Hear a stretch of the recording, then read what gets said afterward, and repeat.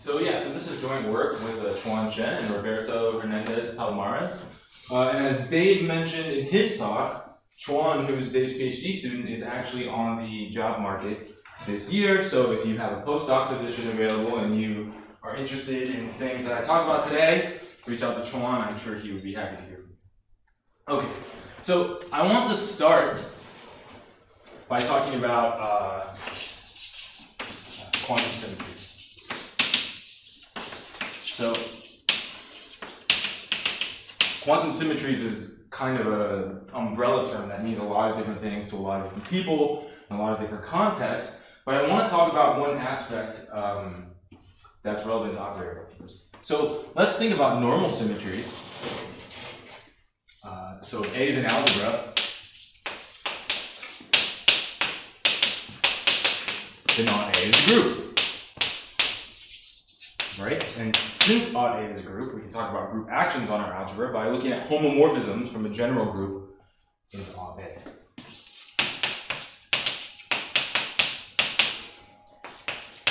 Theory of group actions, and this is normally what we mean by symmetry, and we go off and as mathematicians try to study these and classify these in situations of interest.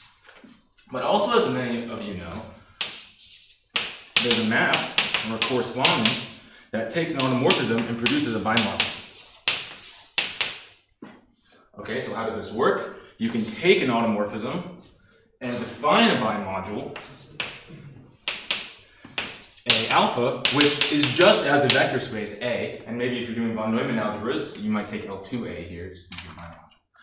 With the left and right actions twisted, or at least the left action is twisted. So how is that going to work? Define it to be alpha inverse of A times to be C. So you twist the left action by alpha inverse. Okay?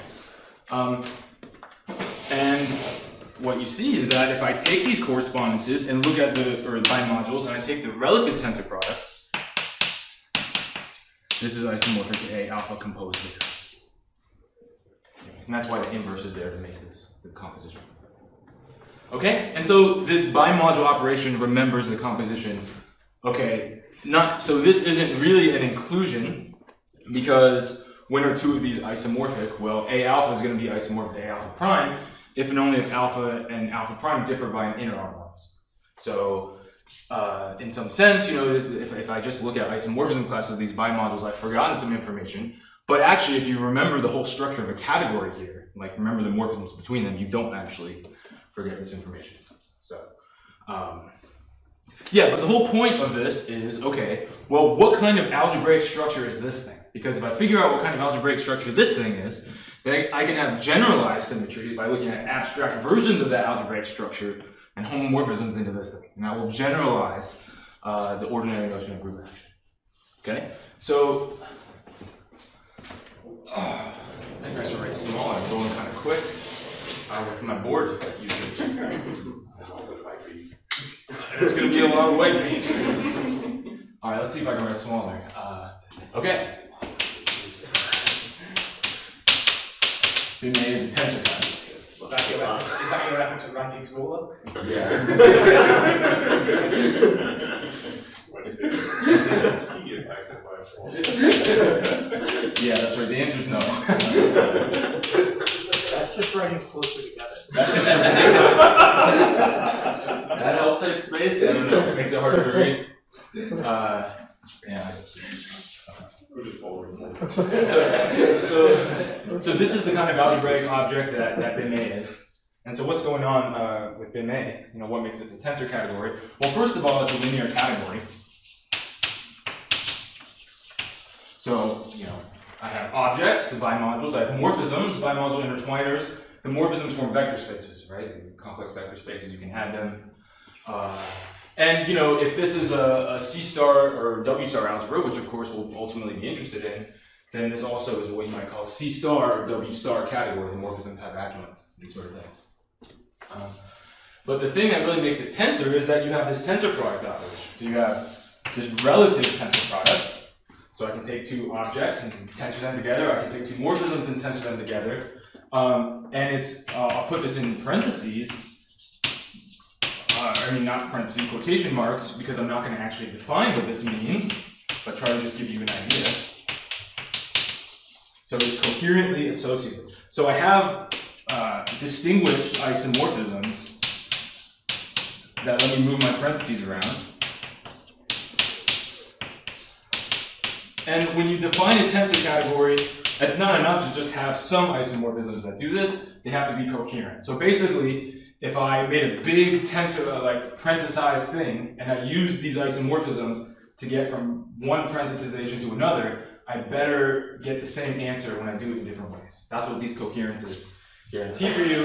And if you want a formal definition, you know, Google the pentagon equation. You'll see why I didn't write it down during this talk, especially with the way that I'm writing. It would take up like 2 whole boards and try to write it down. So yeah, but right, coherently associative. So I have this associative tensor product, and there's a special, you know, A, if I think of it as an AA bimodule, and again, if you're doing von Neumann algebras, you might do L2A here, but this is a tensor unit, which means that I have special distinguished isomorphisms, so that tensoring with A just doesn't really do anything. And these have to satisfy some conditions with these called the triangle axiom, but again, I won't write that down. It's a similar principle about where they come from.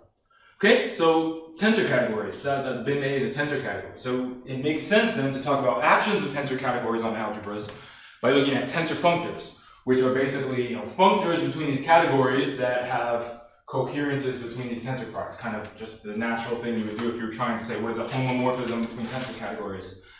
You would end up with that. Okay, so the kinds of, okay, good. So we want to study actions of tensor categories on algebras. What's the nicest kind of tensor category that you can start with? What's the smallest, nicest, simplest thing you could come up with? And the answer is a fusion category. So fusion categories are nicest finite tensor cats. And the canonical example to keep in mind this whole time is rep G, where G is finite. In some sense, this is the motivating example. These are generalizations of the niceness of these things. So, what properties do fusion categories have? Well, they're finitely semi-simple tensor cats. So what does finitely semi-simple mean? Well, think about in rep G. So in rep G, you have these really nice building blocks. And I guess when I say rep G, I mean over an algebraically closed field. Of course, I mean the complex numbers in all of these situations. But you have these building blocks, irreducible representations, and every representation is isomorphic to a direct sum of these things, and there's only finitely many of them up to isomorphism. So that's what finitely semi-simple means. It means every object is isomorphic to a direct sum of irreducible objects, or irreducible just means your endomorphisms are the scalars, the Hams in your category to itself. And there's only finitely many isomorphism classes of size. So that's what rules out like rep G for a G compact group. That's almost a fusion category, but there's infinitely many isomorphism classes of objects.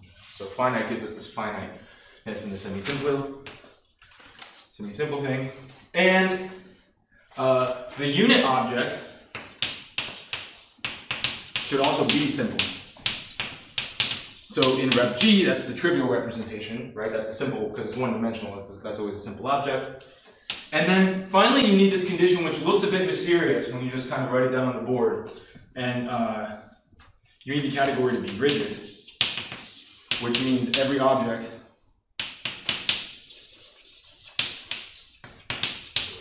has duals. So there's a precise categorical, definition of what it means to have duals. The examples in rep G are the dual representation, conjugate representation on the dual vector space. But one way to think about what this gives you, so this isn't a definition, but this is a consequence of having duals, is you get Frobenius reciprocity. So every object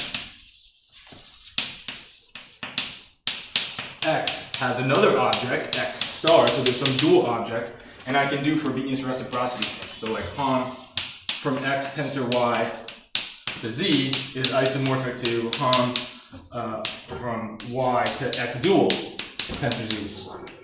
So you know, this isn't a definition of duals, but it's a consequence, and you can think of that, you know, it's the kind of thing that you're getting. It's like a junction to the tensor product. Tensoring with x, there's some other object tensoring with x dual, which is an adjunction to that. Okay, so let's talk about some examples of fusion categories. These are the nicest kind of finite things, and I'm already at the erase value. It would be nice if there was like a little music you could turn on to play while I was doing this, you know, a little elevator music. I'm sure there are people who can do a statistical one. I think it would calm my nerves. Everyone's nerves. But so, does anyone have any questions while I do this? This may be a good time for questions. You're going to get good at putting this forward. Yeah, that's right. Yeah. Very good job.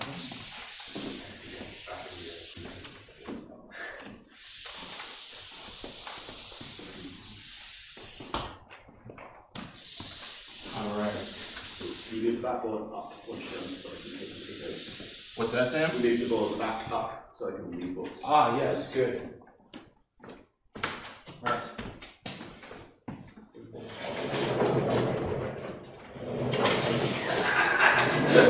Sorry, that's half of that. Thanks. Good.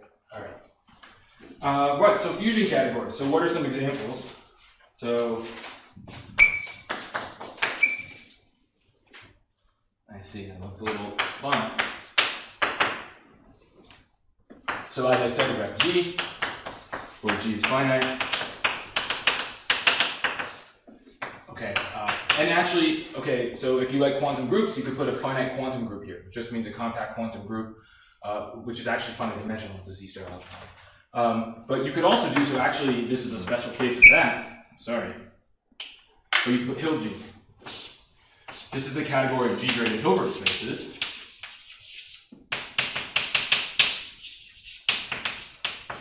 And in our quantum symmetries paradigm, this is an essential example to think about, because the ordinary case of group actions can be seen as, you know, actions of this fusion category. So when you're trying to generalize stuff in group actions, you do it through this example using this as the fusion category. So I want to say a bit more words about this, you know, how this actually works. So objects are finite dimensional, I should say, G-graded Hilbert spaces. Okay, so Hilbert spaces with the G-graded. Morphisms are just morphisms between Hilbert spaces that preserve the grading. And then the tensor product. So if I look at a homogeneously graded vector space, so something that just has a G component and zeros everywhere else, and I tensor it with something that's graded with H, well, that's going to be V tensor W, but now it's graded by G. So the tensor product just shifts, it uses the gradient to multiply the components. And the dual, so if I had a homogeneous object and I said, what's the dual of this thing, it would be take the dual vector space, but now graded by the inverse component. Okay. And yeah, and so that's a really nice example. The simple objects here correspond to group elements, right? The one-dimensional vector spaces up to isomorphism. One-dimensional vector space is graded in the G component, and the tensor product just implements group multiplication. So in some sense, if you want to think, you can think of a fusion category generalizing about G, but you can also think of it as generalizing G itself. It kind of categorifies and generalizes G at the same time. And there's a little game you can play, and you'll see a bit more about this in Sam's talk, is that if omega is a 3 cocycle in your group, then you can twist the associator. So in the definition of tensor category, we have those coherent associative isomorphisms. Well, what you can do is, when I'm doing VG tensor WH tensor, UK or something like this, my ordinary isomorphism just kind of used the vector space isomorphism.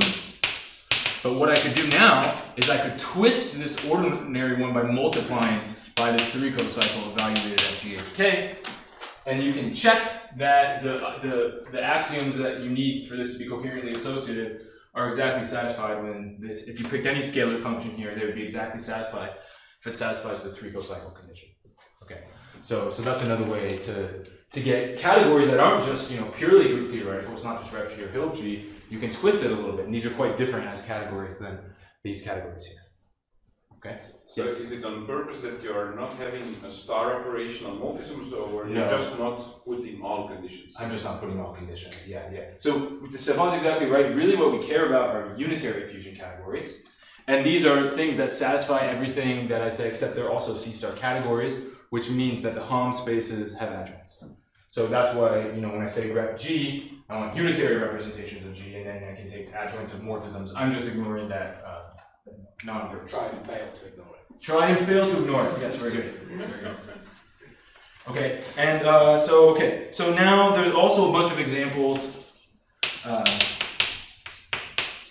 from quantum groups at roots of unity. So these are, of course, not the usual compact quantum groups that we might be used to here, but these are, if you take UQ of G and you evaluate it at a root of unity and you take the tilting modules and you do the semi-simplification procedure, you actually end up with interesting fusion categories where the objects look like the representations of the classical Lie algebra, but they're truncated at some level, and the fusion rules are modified and all this sort of stuff. These are also appear in conformal field theory. So these are important ones in conformal field theory, and there's many more families that people who study fusion categories like to go and classify. We saw in Pinhas's talk the Hausdorff-Izumi categories. Then there's near group categories, and there's exotic ones constructed by hand. So there's a huge program to try to classify these things, and people go off and try to find them. And there's lots more than just this list I wrote on the board, but they're kind of hard to write down explicitly. So those are examples, and then there's one more family of examples that I should mention, which come from subfactors.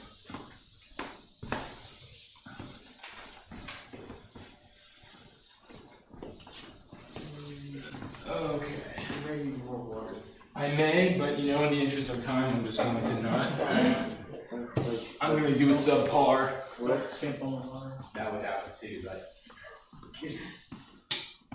Yikes.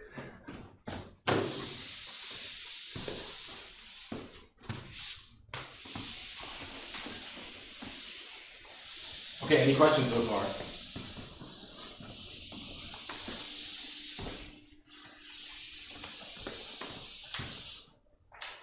That looks decent. Usable. Okay, good. Okay.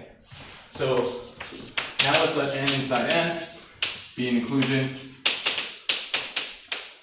of 2 factors. So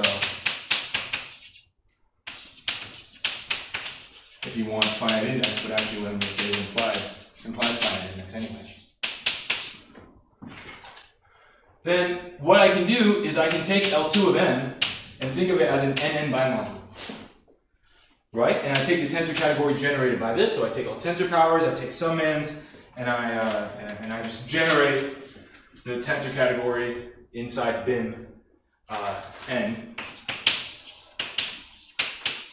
And so this isn't always a fusion category, but when it is, this subfactor is called finite depth. So if you ever heard someone say finite depth subfactor, what it means is actually this tensor category of bimodules generated by L2n is a fusion category.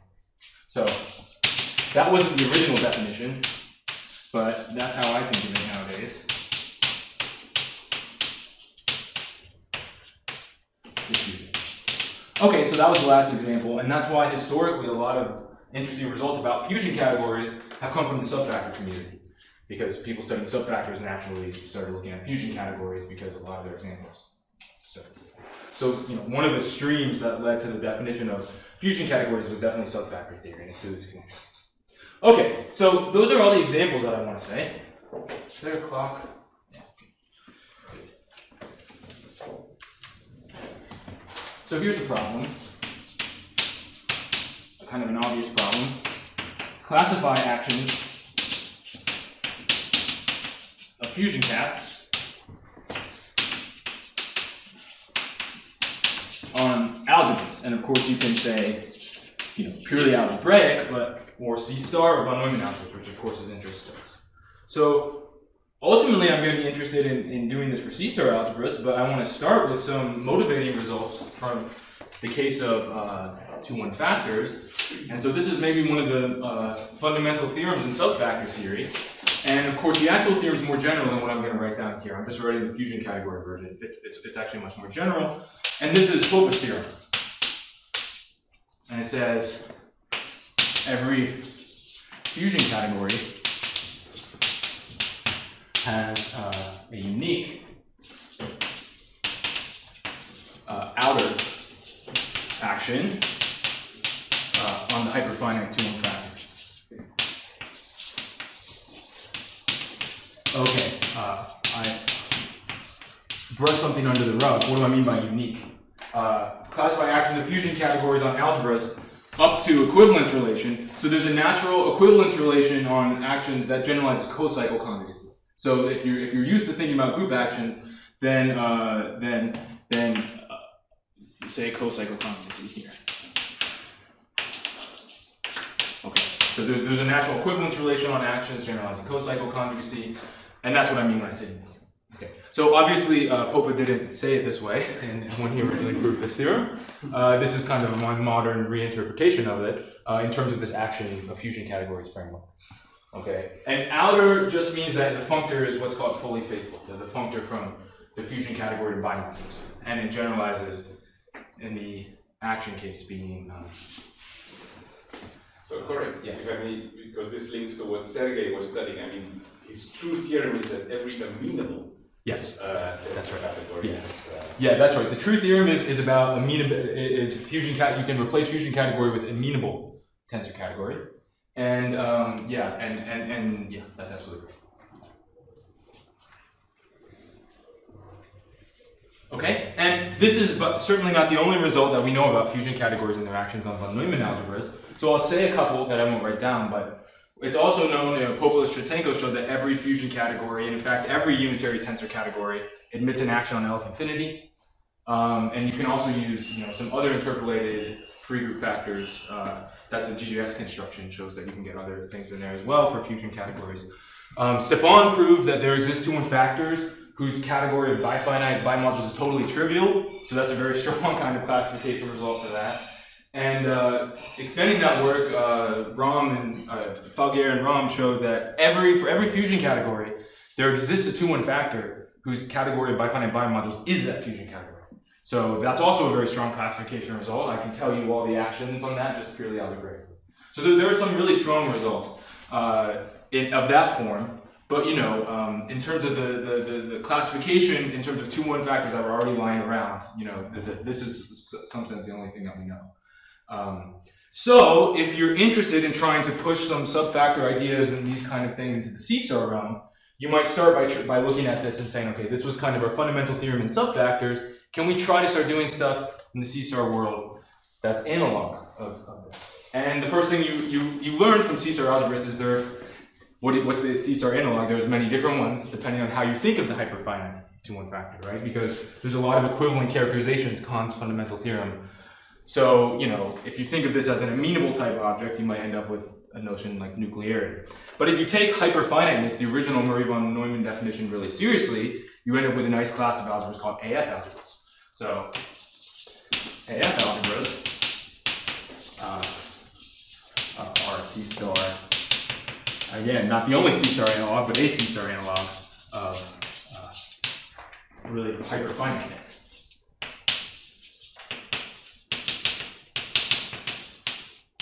Okay, what does it mean to be AF? It means C-star algebra is AF if there's an increasing union of finite dimensional subalgebras which is norm dense. Okay, and that's analog here because hyperfinite, one definition is an increasing union of finite dimensional subalgebras that's weakly dense, right, or strongly dense or whatever. And here you use norm density, so that's the difference.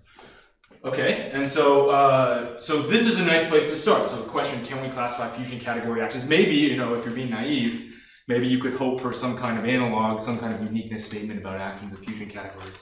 But you quickly realize, that things like that are never going to work because there's a profusion of AF-algebras.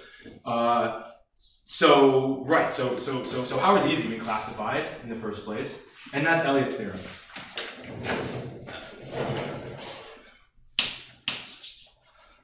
So this is Elliott's theorem.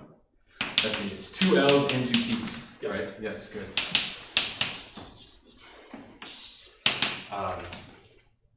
AF-algebras are classified by their ordered K-theories or partials. So what do I mean by their ordered K0? So by, and I should have said this in the beginning, all my algebras are unital. When you're doing C-star algebras, it's important to consider non-unital things. But everything I'm saying is unital because I originally started doing subfactors and it's hard for me to think about non-unital things correctly. So everything's unital here. AF-algebras are classified by the triple. So I have K0 of A, right? Murray von Neumann, if you will, equivalence classes of projections in A tensor M infinity. And then you remember the image of the projections. This is actually the Murray von Neumann, the image of the Murray von Neumann equivalence class. This is the growth and decompletion that makes it a group. So together, it turns out for AF-algebras, since they're stably finite, this is gives a partially ordered structure on the abelian group. And there's one more piece of information, which is to remember the algebra up to isomorphism, and not just Murray to equivalence, you need to remember the special element in here that corresponds to the union. Okay? And so if I have an isomorphism of these structures, that gives that there exists an isomorphism of algebras, and in fact, you can even say that that isomorphism is unique up to approximately unitary equivalence. So there's even a bit stronger, but here I'm just using the fact that they are isomorphic. Okay, so the idea then is, okay, I'm probably not going to get any kind of uniqueness of fusion category reactions. That wouldn't even really make very much sense. But maybe I can come up with some kind of K-theoretic invariant that gives me a classification of actions on AF-algebras in terms of some analog of this K-theoretic type invariant. So that's kind of the question that we started thinking about is can we do that? And the answer is no, we don't know how to do that. But there's a certain natural class of actions that we can do it for. And these are what I call AF actions. So I'll just say it briefly before I write it down. But you can talk about actions of fusion categories on finite dimensional algebras and take inductive limits of those. Those can be actions on an AF algebra, but they're a special type. They came from inductive limits of finite dimensional ones. And somehow, the reason we ended up there is because when you look at the proof of this theorem, Elliott's intertwining argument, and you break down the structure, you see that what you really need in order to prove a theorem like this is a AF object in the category of things that have C actions. Like you need to be an inductive limit of finite dimensional actions to really pull the proof through, at least in a naive way. So that's why we restricted to that. But so let me write that down, the definition of AF actions. And then I'll try to tell you what the invariant is. Okay. Excuse me, yes? What would be the status of classifying actions of finite groups on AF-algebras? Because that should be the first thing that... Yeah, so good. So, yeah, and I'll write that down a little bit more when I write down the statement of the theorems, but nobody knows how to classify finite group actions on AF-algebras, so that would have, that's a giveaway that our program was probably hopeless. In the inductive limit of finite group action case, only partial results were known before. So this actually gives new results for group actions, for finite group actions that are inductive limits of finite dimensional action. So there were some partial results. I'll write down all the names for those partial results, but this is the first complete classification of them. So, in some sense, you might say that it shows that category thinking can be useful even if you're just studying group actions.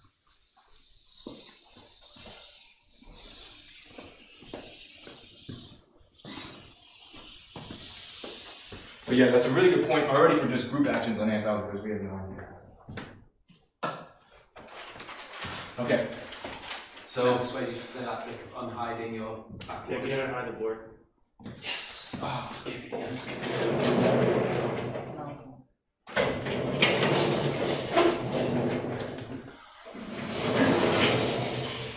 I'm worried that I'm not going to be able to reach it when I push it up too high. Okay. So in AF action on A, what does that mean? Well, so I have some AF approximation. I have, for each one of these i's, I have an action fi on A. I'm just kind of implicitly using this notation. And C acting on A is going to be isomorphic to the limit. There's a natural notion of inductive limit of these actions. Okay, so that's what we mean by an inductive limit action. It's just I can act on these finite building blocks. There's a natural notion of limit, and that's what we have with these things. But just to be clear, I mean, you mean that, because I could choose two different inductive limits giving the same. Yeah, I don't care about, it's not additional structure, just the existence of such a thing is what we're looking for. Yeah, you could have, and indeed, you can just like, yeah, you can have two totally different towers that look different at each stage and look totally different, but they give you isomorphic action. And we have examples of that. Okay, good. So that's what we mean by AF actions. And so the theorem that I'm eventually going to write down, hopefully I'll get there. Let's see, I'm going to the 20 yet. Is that we can completely classify these in terms of a K-theoretic invariant. But in order to do that, I need to define this invariant for you. Okay, so that's the next step, to define this invariant. And it needs a bit more category. So these are, I'm lying a little bit, but that's okay. I think if you do category theory, you're allowed to lie a lot. I don't know, someone told me that once. So, Q systems are finite dimensional C-star algebra objects internal to a fusion category C. So what do I mean by that? Well, how do you define an associative algebra, right? It's a vector space and a map from V tensor V to V that satisfies some big diagram, right? Well, all of those components make sense in any tensor category. I can take an object in my fusion category and a map from X tensor X to X that satisfies the same conditions, and I can get down the definition of an associative algebra. And so if you work a little harder, like you can give an equivalent characterization of finite dimensional C-star algebra objects internal to a category and describe them using Q systems. Now, more technically, what Q systems are unitary Frobenius algebra objects. So there's some non-trivial wrangling to get from here to here in the usual situation, but yeah, you should think of them as finite dimensional C-star algebra objects inside the fusion category C. Okay, so in order to elucidate what's going on, let me explain in this Hill G case what the Q systems are. Okay, so in Hill G, so I'm only going to tell you, I'm going to overcount the Q systems because we only care about these things up to what's called Marita equivalence, but I'm going to write down a parameterizing list anyway. The connected Q systems are given by pairs. H mu, where H is a subgroup of G, and mu is a 2 cocycle on H with coefficients in. So U1, again, I just mean the unitary group of 1. I just mean the complex scalars and modules. I did that before. So these, so it's the data that you need to build like the twisted group algebra for a subgroup. Okay, and there's an equivalence relation on these that we care about them too, which will correspond to Marita equivalence, internal to the category C, where you might say H mu is equivalent to K omega if there exists a G, so that these are conjugate to each other, with Hg equal to K, and the cohomology class of mu G equal to omega, the cohomology class. So this is the natural equivalence relation that we're going to care about these things up to. This is isomorphism in the appropriate category. Now, Q systems actually form pieces of what's called a 2 category. So in order to avoid having to worry about what a 2 category is, I'm going to decategorify it and say Q systems form a 1 category, where the objects are Q systems, and then morphisms are going to be isomorphism classes of bimodules between the Q systems, internal to C. So between H mu and K omega, there's bimodule objects, which of course, if Q systems are like finite dimensional algebras, these are just like Hilbert space bimodules between them, but they're internal to C. So what do they correspond to in this group case? Well, they're actually just G-graded bimodules of the twisted group algebras, such that the grading is compatible with the grading here. Okay, so G-graded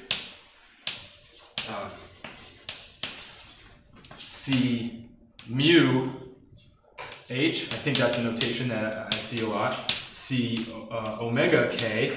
So I take the twisted group algebras, these are just finite dimensional C-star algebras. I have a bimodule for these, has to be G graded, so it has a decomposition in G, and I need it to be compatible with the H and K graded. So when I multiply by the H basis element, it better shift the gradient by multiplication by H on the left. Multiply by K on the right. And I take these up to isomorphism, okay? And then there's a relative tensor product, just the ordinary relative tensor product you can show preserves this G graded structure, and I can build a category. So my category, the objects are these things. The morphisms are isomorphism classes of these bimodules. And the composition is relative tensor product, which is taken out to isomorphism. And in general, that whole thing makes sense in all of C. You just have Q systems inside C, and you have bimodules inside C, and you define that category. But in this concrete case of an actual group in Hilbert G, it becomes something very concrete. That's not so unfamiliar. Okay? Any questions? So the next piece to define the invariant is that whenever you have an action of a fusion category, you can realize all of these Q systems as big extensions of your algebra. So this is generalizing the cross product construction. Okay? And you can realize all these bimodules as bimodules between these cross products. And what you can do to get invariant is take a K-theory of all those cross products. Those bimodules give you morphisms between the K-theory, and you can use that as your invariant. And that's the invariant that we actually use to classify these. So I'll write that down, of course, but yeah, should have any time for the last 10 minutes. Is that right? 15.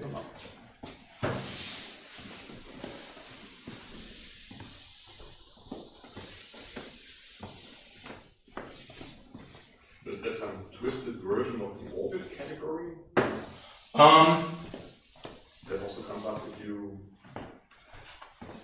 It is, depending on precisely what you mean by that, I believe the answer is yes.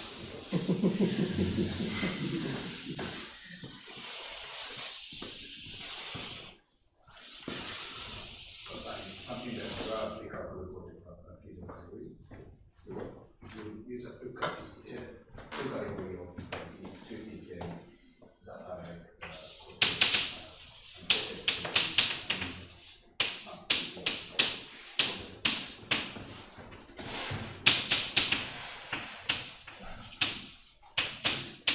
Okay, so given a Q system and given an action on an algebra, so this could be a C star or von Neumann algebra, it works in both settings, you can define what we call the realization. The notation is kind of, regretful. If we were doing it again, we would probably call it a generalized cross product, because it's literally just generalizing the cross product in the case of an ordinary group action. But this notation comes from algebraic topology. And this is a C-star algebra or von Neumann algebra. I guess we're in C-star world, so it's a C-star algebra that extends it. It's an extension. Okay, and so every Q system gives you one of these, and for every bimodule, so between every QP bimod X, you can realize it. So apply the realization to get a realization of Q. Realization of P bimodule.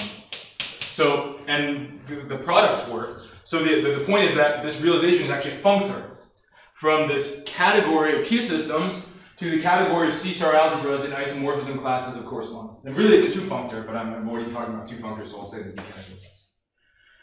Okay, so Q systems go to C-star algebras, and bimodules between Q systems go to actual bimodules between the C-star algebras. Okay, and the theorem is that it's a functor. So this is actually joint work with us three authors, but also Dave. So this is earlier work with Dave. So I should mention with Chen, RH, Palomares, I botched the order, H, no I didn't, J, and Penn. So we proved that this works in the C-star and the W-star setting, that you actually get a functor. Okay? So yes. When you say action, so you need to specify what kind of A bimodules you wish to consider. Yeah, that's absolutely right. So for C-star algebras, what we take are, so the starting point is right finite correspondences. So we take things that are right Hilbert modules over A with the left action of A by adjointable operators. You can prove, even if I just took that, even if I didn't ask for it to be right finite, that if it's a fusion category action, because of the dualizability that passes forward, it's automatically right finite, and you can also put a left correspondence structure on it for which is finally generated projected. So there's this theorem that dualizability, you could think of it either way. The way we start, though, just to keep it general, is we start with the category of correspondences, which are right correspondences. And because we're doing fusion categories, all this extra stuff comes for free. But you're absolutely right, we do need to specify that, and we're using C-star correspondences. And then the fact that it's AF, you will explain later? Yeah, well, so this is just an invariant in general. This didn't use AF. So this is just, if I generally have an action, I can always do this. So now let me explain what the invariant is, though. So basically, the invariant is the following. So we call it F hat.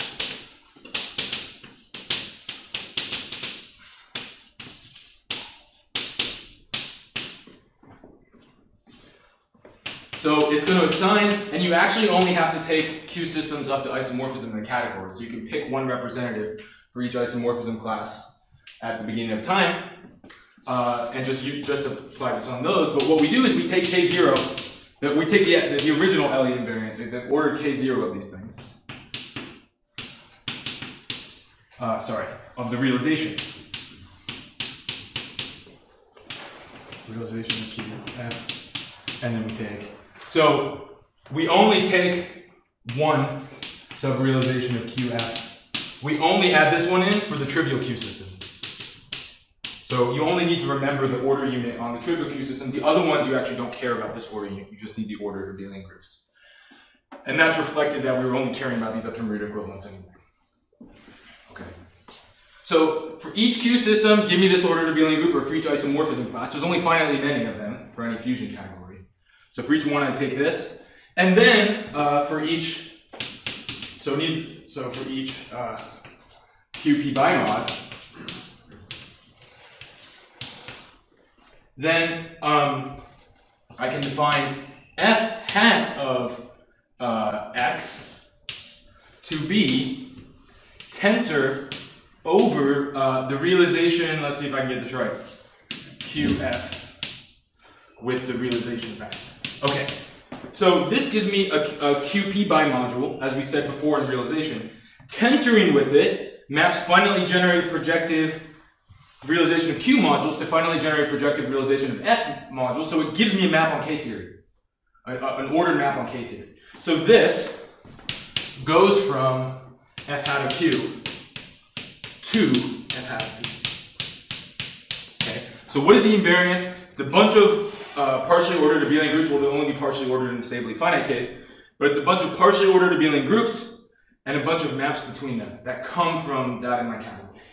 And I kind of, you can really explicitly write this realization thing down in this case, right? It's just a cross product when it's a group action, and there's just an obvious way to realize these graded bimodules as actual bimodules. So it's very concrete in the group action case. And it's also concrete in the category case. You just have to believe categories are concrete. That requires some training. That requires some training. That's absolutely right. Okay, so that's the invariant, and now I can say the theorem. Let's see. 5 minutes. Switch the board up first. Switch the board first. Okay, thank you. I learned slowly.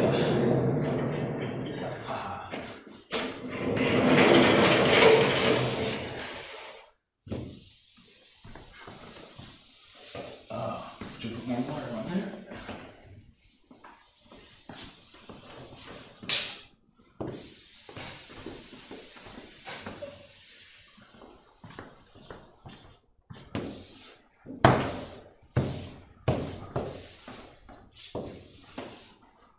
All right.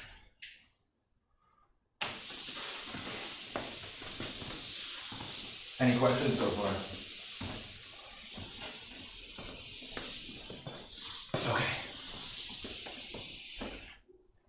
So if you just have an ordinary group action and no twists, do you really need these twists on the subgroups? You need them, and there's even for finite dimensional, there's counterexamples.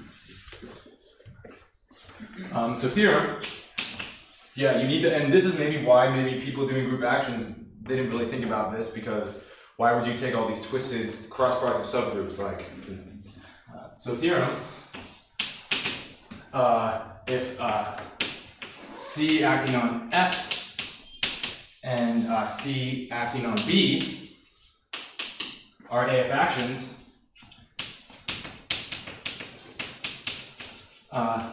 then these are equivalent. These actions are equivalent. It doesn't really make sense. Yeah, I'll say that one. If and only if the invariants are isomorphic. So I should probably say what it means for invariants to be isomorphic. But what this f hat is actually a functor from QSys, which is a category, to pre-ordered abelian groups. So what I mean by isomorphism is natural isomorphism of functors. Yeah, right. Should your second actually be a G? Yeah. Yep, thank you. G.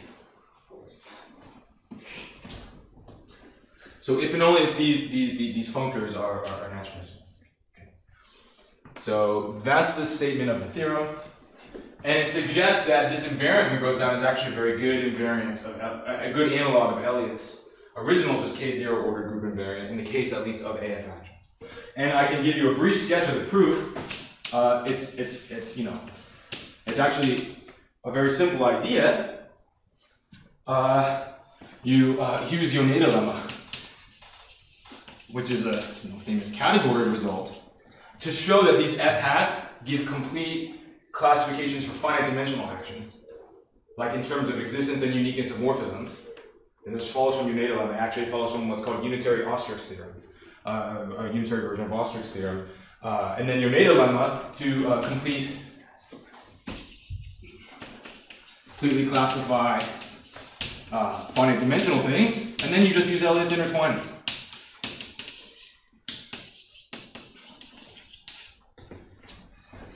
Then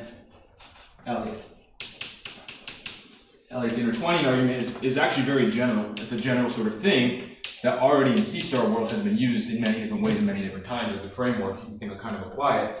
But that's the sketch of the proof. Now, the paper is like 50-something pages, so this is really an abbreviated summary of the technicalities that go in here, but the idea is quite simple. Okay, and in the last, let's see, the last 2 minutes, let me give you an application. So there's a bunch of applications of this form, but follow me. So I can take this twisted hill z mod pz omega with omega not trivial. Okay, so a non-trivial cocycle. This has a unique AF action on the UHF algebra M P infinity. So the infinite tensor product of P by P matrices.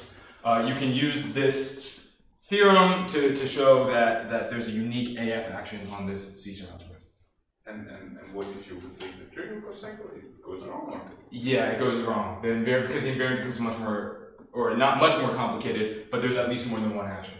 Yeah. Because what goes wrong when you have a non-trivial cocycle, how many Q systems do you have? There's only one, the trivial Q system. There's no, because in this case, Q systems are subgroups with trivializations of the 3 cocycle, and ZP has only the trivial subgroup for which omega restricts trivially.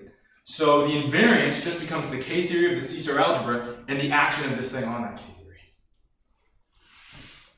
So P is not a prime, or P is a prime, sorry. But then there are not so many subgroups of ZPZ. Exactly, so there's 2. But that, there's the trivial and the whole one. Here I'm only allowed to use the trivial one because omega doesn't trivialize on the whole subgroup. Yeah, so it's a subtle difference. So Z mod PZ still has 2 things I need to look at. ZP, omega only has 1, the trivial one. And so the invariant becomes much simpler. Okay, so let me give you another one really quickly. So I can take diffusion category fib, which has 2 objects, 1 and tau, and satisfies tau squared equals 1 plus tau. Okay, this has a unique AF action on the AFC star algebra whose K theory is given by Z plus Z adjoin the golden ratio. Right, so there's kind of this is one of the canonical examples of an AF algebra. Its Bratzley diagram looks like or a Bradley diagram for it looks something like this. There's a unique AF. And again, you can use the fact that there's only the trivial Q system, so the invariant becomes much simpler. But we also do a bunch of computations in other examples with like Z mod 4Z and stuff, where you really can compute the whole invariant. It's just a big thing to write down, so I'm out of time, so thank you.